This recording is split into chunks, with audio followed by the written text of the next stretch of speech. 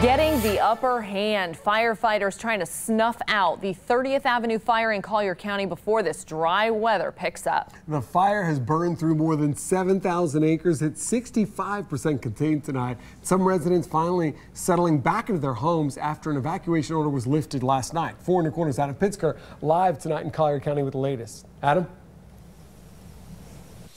Yeah, Patrick, Amy, I just want to show you exactly how far this fire traveled. The Forestry Service says 8 miles. It came from the east, Golden Gate, and scorched the earth in its path, coming all the way to this man's front yard here in eastern Collier County, almost making it to his doorstep. And he tells me tonight he's very lucky.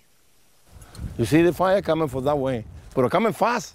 Guillermo Perez's rural home in southeast Collier County was right in the path of the raging 30th Avenue fire. The fire department stopped the fire over there going around my home, working hard. But Perez, who survived several years in one of Fidel Castro's prisons, didn't think he would make it out of his neighborhood alive. This is like you see you're going to die, and you see it coming from you. And he had just seconds to grab his dogs, Bird, and his wife and pile into a car. No opportunity for thinking nothing. Only you need move. Perez spent 2 nights in his car during the evacuation, and during that time, one of his dogs died because of the trauma. The animals, did you have animals? It's like your family.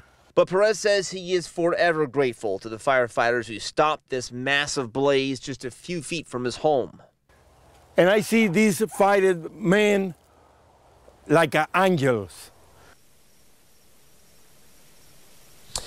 And Patrick, Amy, tonight the breezes have picked up just a little bit. That's concerning to firefighters who are trying to put this out before the warm and the cool and windy weather comes back to this area. So we'll stay on top of it. Reporting live from Collier County, Adam Pinsker, Fox 4 in your corner.